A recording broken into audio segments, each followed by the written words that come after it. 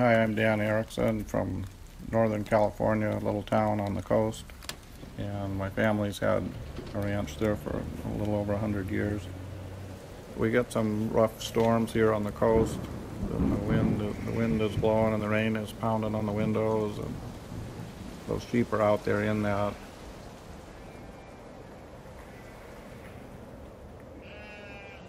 The most satisfying part of this job is when I can save a lamb and get it back with its mother.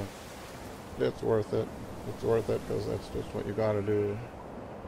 I hope I'll be taking care of these sheep for the rest of my life.